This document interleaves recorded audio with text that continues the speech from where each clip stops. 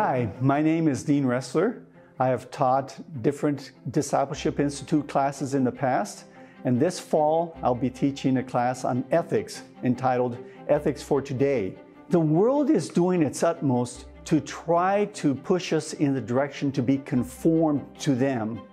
And the world that we live in has no moral bearing, no North Star. And so it's important that we as believers know the direction that we need to walk, even though it might be contrary to the world. And so we're looking at ethics from a biblical perspective. Hi, my name is Scott Allen. I currently serve here at Cedar Crest as a biblical counselor and a life group leader. And I have the privilege this fall of teaching a class called Getting to the Heart of Marriage. I'll be co-teaching with Pastor Adam on this topic.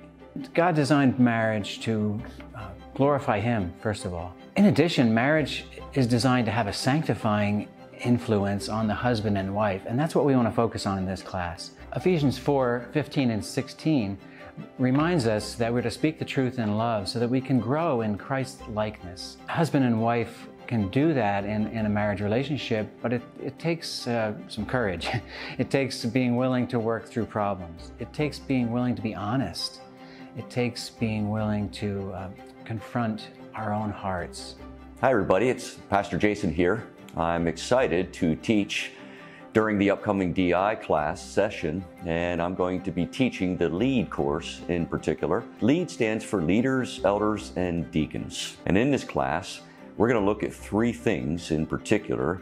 The first session will include systematic theology and the doctrines of the Christian faith. And then secondly, we're going to look at church philosophy and how a true church should run according to the scriptures. And then thirdly, if there are brothers in that class who feel called and qualified to lead the church as an elder or a deacon, we're going to split up those classes and we're going to have a track for the elders and also for the deacons. While taking this course doesn't mean that you have to become an elder or that you are guaranteed to become an elder. What you will gain from the course is a greater understanding in Christian doctrine on various things, the scripture, who Christ is, salvation. So you will grow in faith, but also godliness as we study this particular topic. Do you understand who you are, where you came from, why you are here, where you're going? Even more so, what's wrong with society, what's wrong with your neighbors, your family, your friends, what's wrong with you and me? This fall, we're going to seek to study humanity, a tale of two images.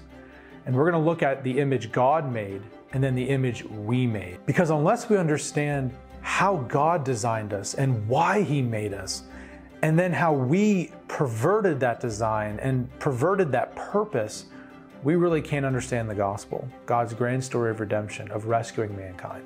So join me, Pastor Chris, this fall as we study humanity, a tale of two images. Hi, I'm Rick Whitmire. I'm one of the elders here at Cedar Crest Bible Fellowship. In this session of DI, I'm going to be doing Church History Part 2, the Reformation. We'll be looking at the Reformation through the eyes of the Reformers. The idea is to understand where the church deviated and why the Reformation was necessary, and how we even come out of the Reformation. But I think this is important to understand where we come from and where we are going. Even if you weren't in Church History Part 1, you can join us in Church History Part 2, the Reformation.